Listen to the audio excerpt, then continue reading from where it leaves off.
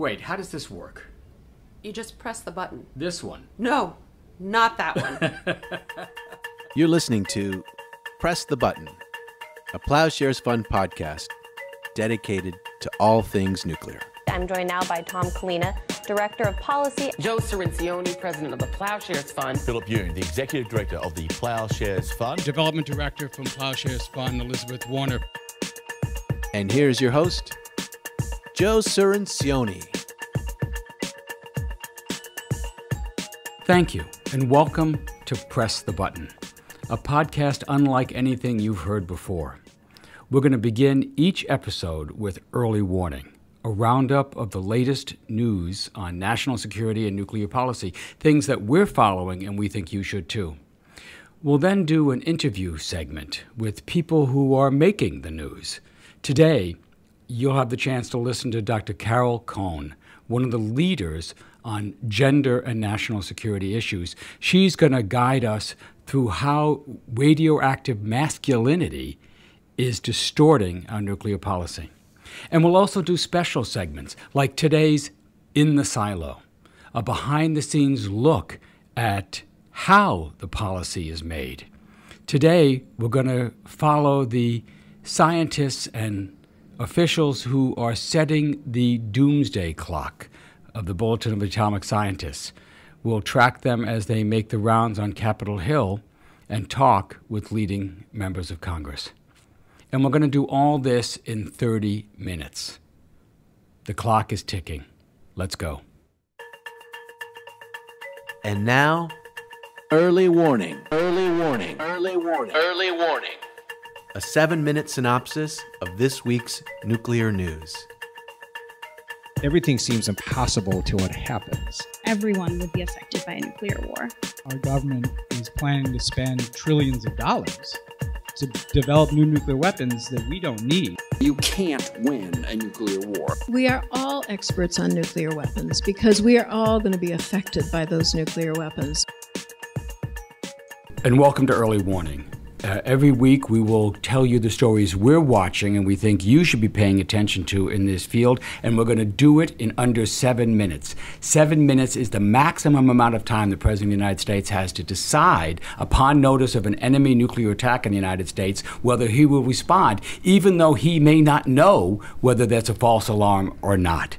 So if he can make that decision in 7 minutes, we can certainly give you the news in that time. So, and helping me do that here in our glass-enclosed Washington, D.C. headquarters is Catherine Killough, our Roger Hale Fellow specializing on Korean issues, and Michelle Dover, our program director in charge of all the grants the Ploughshares Fund makes. So, Michelle, what stories are you watching? Well, the one I want to start with is the letter that Senator Chris Van Hollen led on with 23 other senators urging President Trump to extend the new strategic arms reduction treaty, we call it New START, with Russia for another 5 years. It's now 9 years old. Obama and Medvedev signed it 9 years ago. And it's going to expire in 2021. There isn't enough time at this point to negotiate a new treaty. These things are a lot harder to negotiate than closing on a house. Yeah, I saw Chris Van Hollen yesterday at the Arms Control Association annual dinner, and he was on fire about this. He was really worked up. He's done a great job leading his senators. And so what do they want the president to do? They want a 5-year extension to give time to start new negotiations, but at the same time ensure that there is an operating bilateral treaty between the U.S. and Russia. Would this require Senate approval? No. All it takes is the stroke of a pen. Great. I read their letter, and they were quite powerful on this. They said, quote, arms control is not an end in itself. It is a tool for containing the military capabilities of our adversaries and safeguarding the national security interest of the United States and our allies. Good for them. Okay, Catherine, what are you looking at? Well, I have 2 new developments on North Korea. First, it looks like South Korean President Moon Jae-in's recent visit to Washington has paid off. North Korean leader Kim Jong-un made remarks the other day that he's essentially left the door open for another meeting with President Trump. This would be a 3rd summit. But he has set a hard deadline for action from the U.S., and that's by the end of this year. The problem is that both sides are demanding that the other take the first big step. There's a big gap between the two sides at this point. I mean, it was clear at the Hanoi summit and afterwards that Kim is willing to give up part of his nuclear complex in exchange for relaxation of part of the U.S. sanctions. But Trump, it seems, is now falling under the spell of Bolton, John Bolton, the National Security Advisor, and Secretary of State Mike Pompeo, who insist on an all-up-front deal that Kim has to give up his chemicals, nuclear, his biological, his missiles, and then maybe we'll consider sanctions relief. How are they going to bridge that gap? Well, that leads me to my second news story, which is that the Kremlin has actually confirmed that plans are underway for a summit between President Putin and Kim Jong-un. This would be their first meeting, but Putin's been around long enough that he's actually met with Kim Jong-un's father, Kim Jong-il, in 2000. In Korea, in North Korea. Yeah, in North Korea. I don't think a Soviet leader has ever gone to North Korea. Was he the first Russian leader to do this? He was. So we'll see how those developments shake out. So we'll see if the Russia card can convince Trump to make a deal. Michelle, what else you got for us? Well, you know, U.S.-Iran is perennial on my radar. So I don't know if you I'm sure saw the story about how State Department has now designated the Iranian Revolutionary Guard Corps a foreign terrorist organization. And, you know, it's, well, what does this mean? They just declared 11 million Iranians to be terrorists. First time the United States has ever designated a military component of another country as a terrorist organization. And that's the key to this story, because, you know, in asking, like, well, what does this mean in the day-to-day and sanctions? Like, that's the wrong question. The question is, how does this fit in the broader arc of what the Trump administration is trying to do with Iran? And from where I'm sitting, it's looking like they're laying the groundwork for military confrontation. Yeah, we're seeing stories pop up about this. A lot of the experts in the groups we work with are warning about this. And I think the other, you know, and as well, these questions of what Congress's role is. Does the Trump administration actually have the authority? Right, and this was so troubling about Pompeo's testimony to the Senate Foreign Relations Committee last week. Senator Rand Paul, Republican, asked him, does the authorization for the use of military force that we passed after 9/11, in Pompeo's view, did that give him authority to make military strikes on Iran? Clearly giving the secretary a chance to say no, it doesn't, but he didn't say no. He didn't say yes. He said, well, we'll see. We're looking at that. I'll leave that to the lawyers. And that's one of the stories that made people concerned, that this is a step-by-step process towards what would be a war in the Middle East unlike anything we've seen so far. Catherine, what else? Well, lastly, I want to highlight that nuclear weapons is emerging as an important issue for a lot of presidential candidates. Just last night, I was watching Senator Sanders' town hall on Fox News, and he remarked that we should do everything we can to rid this world of nuclear weapons. I saw that. He didn't talk much about national security. In fact, none of the candidates have talked much about national security, but when they do, they seem to be highlighting nuclear. I was in Colorado, the University of Colorado, over the weekend, and I saw Senator Amy Klobuchar give a very powerful town hall there, and she came out in favor of re-entering the anti-nuclear agreement with Iran. She pledged that as president she would rejoin not just the climate accord, the Paris Climate Accord, but also the Iran nuclear deal. It was a big applause line. So we're seeing this start to come out as the candidates begin to stake out their national security positions. And, you know, especially with the amount of anxiety that President Trump causes in terms of you know, nuclear questions of war and peace, you know, it's something that I expect the other candidates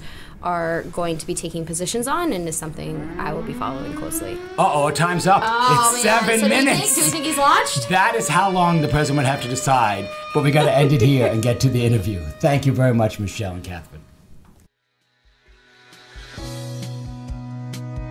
And here's Joe Cirincione's in-depth conversation with Dr. Carol Cohn.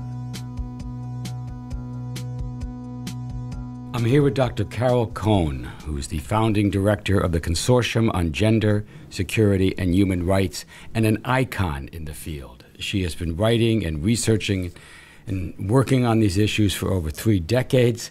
Many, many people have read her essays, and it's a privilege to have you. Thank you for joining us, Carol. Thank you so much. I'm going to start right in with a summary paragraph you wrote in the new Ploughshares Fund, a report on new vision for national security. You argue that many of our assumptions and beliefs about which security policies will be effective arise from a series of gendered ideas about how to most effectively exercise power, what it means to be strong, and what works to keep us secure. What do you mean by that? Start out with gendered ideas rather than gendered people. Yeah. Clearly, we live in a patriarchal society, and what that means is not only that we think that men are better, more deserving of power than women, but also that the qualities that we associate with masculinity are better, are more powerful. So that, for example, we think that aggression is more effective than not acting. We think that being dispassionate, quote, objective, keeping emotions out of your thinking leads to better outcomes than actually letting yourself think about, for example, the people at the other end of what you're talking about doing and how they might feel or what might happen to them. So there are these series of assumptions that we have that we should be, what goes along with masculinity would be things like being really well defended, not letting anybody penetrate your boundaries, being able to use physical force, being willing to threaten to use physical force, thinking that people only understand the language of force. Also thinking that vulnerability, for example, first of all, invites attack. Mm-hmm. And second of all, that vulnerability is something that you can and must strive to avoid. Mm-hmm. And I would argue, first of all, that something that women can't avoid encountering in their lives, vulnerability is an inevitable part of the human condition. We can't actually avoid it. And that the effort to make yourself or your country be invulnerable actually leads you to more damage rather than protecting you. So it's really simple to figure, if you think about it in relation to a child, for example, if you try to keep your children completely invulnerable, yes, you'd not let them out on the street, right? You'd keep them locked up in a room someplace, and you'd do more damage to them than you do actually help them. If you think about what we've done to our country to try to keep it invulnerable, what have we done? We have created this massive military, which we have used around the world in ways that have gotten a lot of people around the world very angry at the United States. We have spent vast amounts of money on it that we then haven't spent on things like, basic health care or doing anything about poverty in the country. And we also have created weapons, nuclear weapons, creating, first of all, creating the opportunity to wipe out most of life and civilization on the planet as we know it. In an afternoon. In an afternoon with a 10-minute decision-making time, right?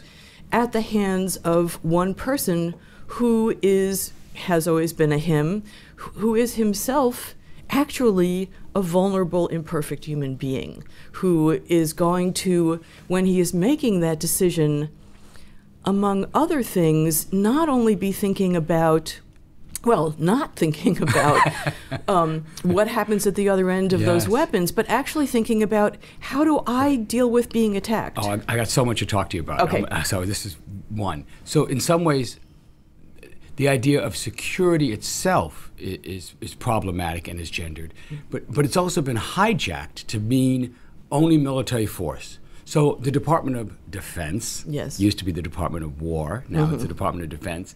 That's what provides security, not Health and Human Services, right? Right, absolutely. So that's your point. And when we think about the new budget is I think the president wants $750 billion, and the Democrats, the brave Democrats, are offering to $736 billion, which is just an enormous amount of money. And this is all justified under security. And so when people talk about the Green Deal or Medicare for all or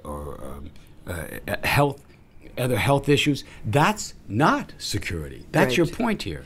Well, and that if we got up there and said, okay, listen, this isn't bringing us security, and actually what I think is that national security doesn't equate with human security, which is the assumption that we're implicitly making, right? People won't be secure unless the nation is secure, which we define as having this massive military arsenal. If you get up there and you say, you know what, I don't think we need that size military budget. I think we should invest in health and daycare and human services, people are going to accuse you of being what? Weak, soft, wimpish, feminine, right? You hear it all the time from Dems on the Hill. They're afraid of being seen as weak. Men and women feel this. Yes, exactly. And that is because we equate strength with being armed rather than with taking care of people, provisioning, having a basis for our relationships in our communities. So in some ways, we should stop using this word national security. Oh, absolutely. Right? Because we're falling into the trap. We're taking their language and saying, no, this is what it is. We're in the national security field, meaning guns and arms. We should, we should call it, this is the budget for the military forces and weapons. Right. Not the national security budget. And then we'd be talking about what actually is. Yeah, that would absolutely be good. And then we could have a discussion about, well, what actually makes us secure? Right. And maybe what makes us secure is doing something about slowing down climate change that's about to leave, is already leaving so many people in our country subject to these massive storms and so on, coastal erosion, all of that. We could what would actually make us secure. So people who are talking about climate change are struggling for politicians to see this as an issue of national security, and that's because of the language trap that we've created for ourselves. Okay, I don't want to say became famous, but come on, Joe. you wrote this article in 1987, Sex and Death in the Rational World of Defense Intellectuals. First of all, what a title. Why don't you want to read this article? And as I was reading this in preparation for the interview, I realized, wait a minute, I'd read this before. I read this in the late 80s when I was on the House Armed Services Committee staff, and you were then making your way in the, what do you call it, techno-strategic community, yes. Where you were exposed to nuclear war planners and the way they talked about war. And I remember reading it and being struck by it, because that's exactly what I was hearing from the generals and senior officials who would come up to justify the nuclear budget. So how does this language work in the nuclear world? Well, first of all, let me say that I think there is an issue of language, but I think it's something that's even deeper than that. Okay, so I think something that's not in that article but would give you an example of what I'm talking about is after I wrote that article, I had somebody from that world call me up. He was a nuclear physicist who worked on nuclear weapons. He called me up and he said, I have to talk to you. And I said, well, fine, but I'm in Vermont in a little cabin. I can't talk to you now. And he said, that's okay. I'll fly up to meet you. And he came up to talk to me and he said, I had this experience where I was working with this group that was modeling all of these different kinds of counterforce attacks. And at some point somebody said, oh yeah, this one is really good. It's only 30 million immediate fatalities instead of 40. And all of a sudden, I heard what we were saying. I heard what we were talking about. And I said, wait, I can't believe we're talking this way. I blurted it out, and it was awful. Silence fell upon the room. I felt like a woman. So this means sensitive and more or weak. He meant both. He meant that by thinking about and feeling and letting people know that he was thinking about the people at the end of the calculations, that he was violating a central code of professional conduct in the field, as well as right. Exactly. This is your point. So they use these sterilized terms: limited nuclear war, limited strike options, usable nuclear weapons, and never talk about what actually happens when this bomb goes off. And gender is mobilized to keep it that way. What do you mean? That if you know that if you talk that way, you are going to be thought of as a woman, as a wimp, as a panty waist, right? Right. Then you keep your mouth shut because you don't want to be delegitimized and thought less of by the other men in the room, whether you're a man or a woman, right? Because if a woman blurts out the same thing, then people just go, ugh, one of these women, she can't think about this well. But if you're a man, same thing happens to you. And you point out that this is not the word that's been used a lot recently, or maybe for a long time on this, that's so deadly and so gendered, is realistic. Yes. Right? Yes. That you're accused of being not realistic, and this shuts you down, shuts down the conversation that might explore options other than what's being presented.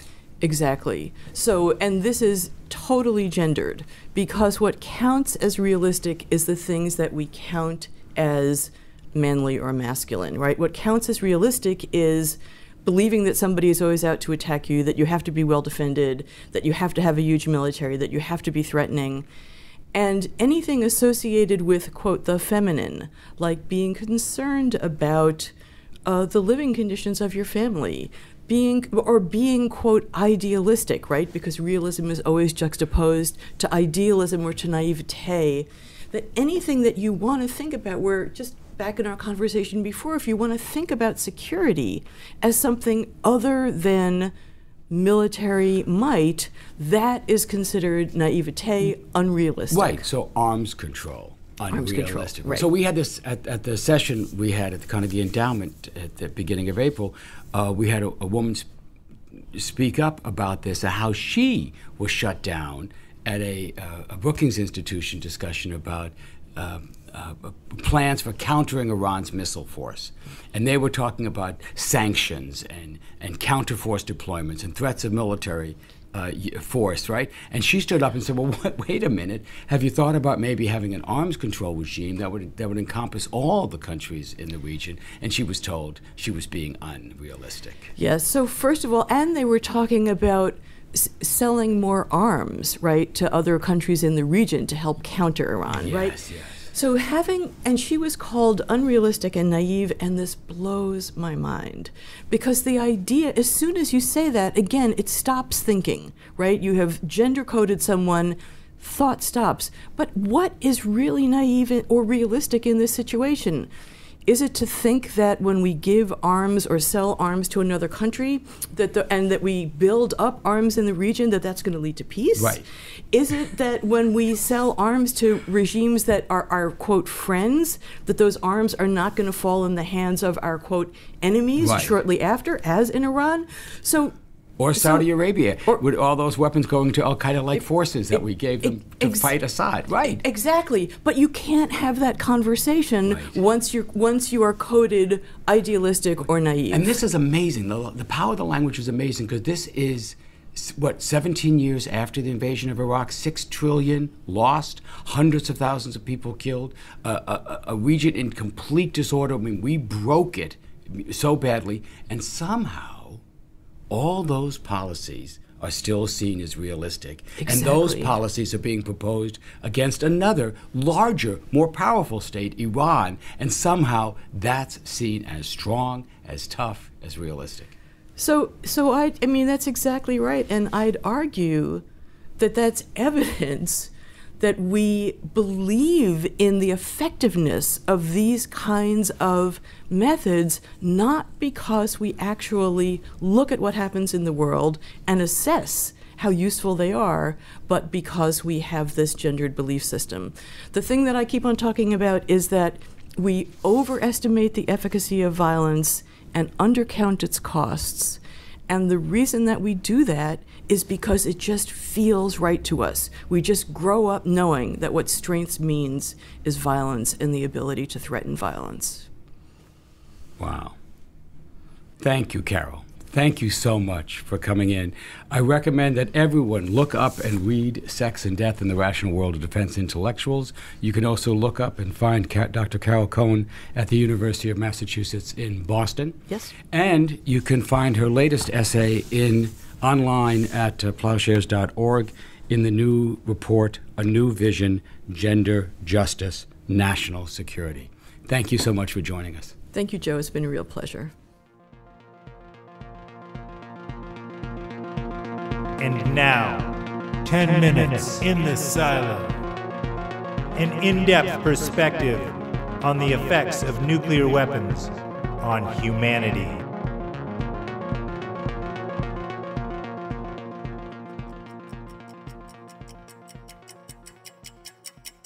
Doomsday remains 2 minutes to midnight. Doomsday Clock all'avviso un minut ma from esnatos. Donald Trump als US-Präsident, ein Hauptgrund für führende Atomforscher, die sogenannte Doomsday Clock vorzustellen. El reloj del apocalipsis, mejor conocido como Doomsday Clock. Every year, the news media cycle pauses to ask two existential questions. Is the future of civilization safer or at greater risk than it was last year? And second, is the future of civilization safer or at greater risk today compared to the more than 7 decades that we've been asking the question? That's Rachel Bronson, Executive Director and CEO of Bulletin of the Atomic Scientists. They're the folks behind the Doomsday Clock, which, since introduced in 1947, has become the universally recognized test score and metaphor for how close we are to destroying our own planet. The answers, as you may have guessed, are not good. We have entered the new abnormal. We appear to be normalizing a very dangerous world in terms of the risks of nuclear warfare and climate change. It's a state as worrisome as the most dangerous times of the Cold War. My name is Delphine Vigil. I'm the Director of Communications for Ploughshares Fund, the largest U.S. foundation dedicated exclusively to nuclear policy and security. I first heard about the Doomsday Clock around 2000 when I was a journalist with the San Francisco Chronicle. In those days, back when the clock was set to 9 minutes to midnight, I recall the Doomsday story being greeted in the newsroom with quaint indifference, kind of like a post-Y2K story. But now, we're officially at 2 minutes to midnight, the closest to the end since the height of the Cold War. Or, as former Governor Jerry Brown puts it, we're playing Russian roulette with humanity, and the danger and the probability is mounting that there will be some kind of nuclear incident that will kill millions, if not initiating exchanges that will kill billions. Given that threat, why aren't people more concerned? People feel very comfortable in high places at living at the brink of total Armageddon and catastrophe. When Jerry Brown has something to say, people listen.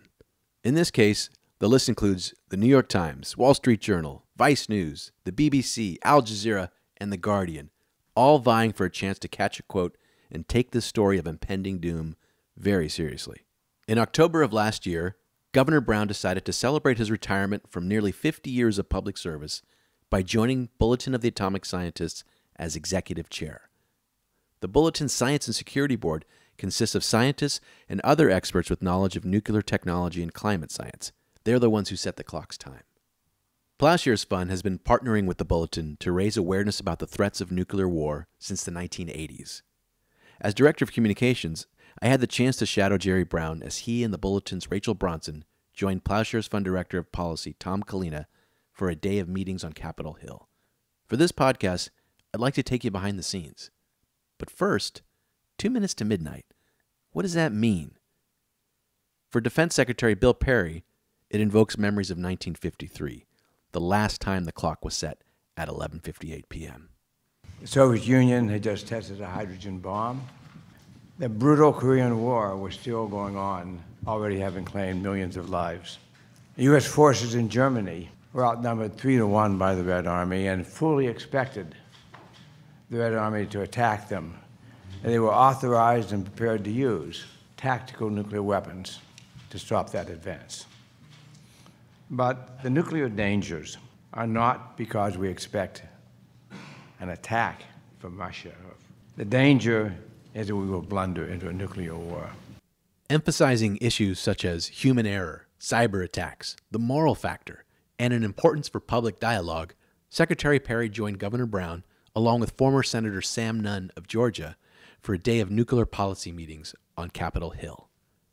The schedule included in-depth discussions with Washington State Congressman Adam Smith, who is the new chair of the House Armed Services Committee, as well as Massachusetts Senator Ed Markey, both of whom are working on no first-use legislation. Ploughshares also met for over an hour with Speaker of the House Nancy Pelosi and Senate Minority Leader Chuck Schumer. All of this was co-organized by the Bulletin and Ploughshares Fund Director of Policy, Tom Kalina. Congressman Smith was able to define for us what his key agenda items were, which is canceling Trump's new nuclear weapon, declaring a no-first-use policy, and saving arms control from Trump's effort to kill it. And I think we, particularly Bill Perry and Governor Brown, were able to reinforce for Congressman Smith that, in fact, we agree with your priorities, and we've got your back. Shadowing Governor Jerry Brown and Secretary Perry for meetings about nuclear policy in Washington is like watching Jedi Master Yoda and Obi-Wan Kenobi discuss the dark side of the Force in Episode 1 of Star Wars. I was very much Jar Jar Binks, with my recorder trying not to spill coffee on anyone, and I guess that would make Tom C-3PO, as he is fluent in more than 6 million forms of legislative languages. The congressional office buildings are as ornate as they are intimidating. Wow, this building is incredible. I think this way. Yeah, I recognize Ben Franklin. And if I'm not mistaken, Walter Mondale's on the right. Not so much for Governor Brown and Secretary Perry, though, who remain laser-focused, despite taking time to pose for selfies and make small talk with passing constituents and sitting senators. At one point, Governor Brown used the force to more productively accelerate a meeting time with Senator Ed Markey. To the Dirksen building, Senate building, where is that where Markey is? They could accelerate the Markey. Well, I could try. It's unlikely. Why? Well, because they pack their schedules up every minute. They do? Please. Going up. Well, this was when I realized that Jerry Brown was in a different league. We wanted to change the time of our meeting with Senator Markey, and my approach to that is to call the scheduler, who I of course couldn't reach, and Governor Brown's response was to call Senator Markey's private cell phone, and he got the meeting changed. That's so what time to move back? 10 minutes. We don't want to. Super. I don't know how far it is from here, but we gotta let Tom know. Ready. We're done. Okay, we'll meet us in 10 minutes. I was just talking. I just left you a message with the schedule. I talked to him personally. So, see why we wanted to have Governor Brown. That's what. Excellent. So what did he say? I'll see me in 10 minutes. He's going to leave the meeting. Well, then we should go now if we're going to see him. How far does it take? Take 10 minutes to get there? The longest meeting of the day was in the office of House Speaker Nancy Pelosi. She gave Ploughshares in the Bulletin more than an hour of her time. Joining the conversation at Pelosi's packed conference table included Minority Leader Chuck Schumer and the ranking leaders of several committees. An oil painting of Abraham Lincoln with a nearby taxidermy bald eagle stared down at us all.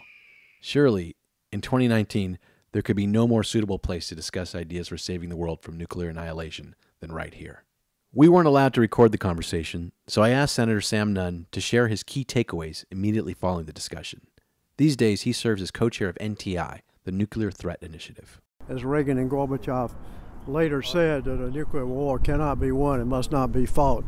But I have worried for many years, and I must say I'm more concerned now than I've ever been, even during the Soviet-U.S.-NATO confrontation in the 80s and 70s. I'm more worried about a blunder, an accident, a miscalculation, an atmosphere which we're now developing very rapidly of total mistrust between the two countries that have 90% of the nuclear weapons, combined with some type of accident, some type of flare-up, something goes wrong, things go wrong, and all of a sudden the guy that's on the warning system and the guy in the silo with the nuclear weapons send an order up or at least notice that we're being attacked, even though it might be a cyber interference, it might be a fake warning. It's not only a security obligation, it's an ethical and moral obligation to our children and our grandchildren, and not just to our countries, but to the whole world. The Bulletin's Rachel Bronson recently shared her thoughts as well. So the opportunity to get into that office and take the time, take the time that was allotted, and focus on the state of nuclear security and what might be possible to create a more secure world. Those are the things that we started talking about. What are the options? And it was really a brainstorming meeting to some extent, but you had key people in the room who could make a difference. And I think there was a general sense that having that meeting showed that the House leadership was focusing increasingly on the risk of nuclear weapons. Governor Brown's blunt tone was no different when he spoke with the media than when he did with Pelosi and Schumer, or the coffee barista for that matter. For Jerry Brown, the Doomsday Clock offers dialogue as a path forward. I will spend the next few years doing everything I can to sound the alarm and get us back on a track of dialogue, collaboration, and arms control. So, yes, whether you're a Democrat or Republican or somewhere in between, we need to have dialogue. And the only path forward is dialogue. Dialogue about the most important threat facing humanity. The Doomsday Clock is on display and can be visited at the University of Chicago. For more information, visit thebulletin.org. That's our show.